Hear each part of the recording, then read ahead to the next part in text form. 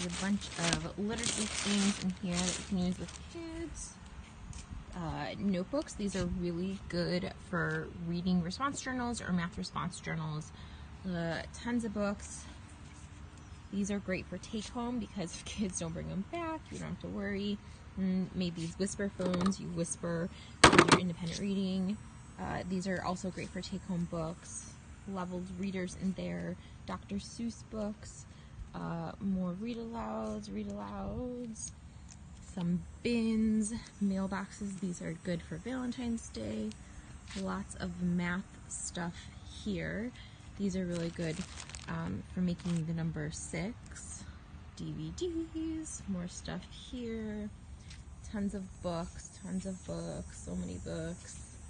Binders, school supplies, different things, and then some craft stuff and all of this random stuff that's free.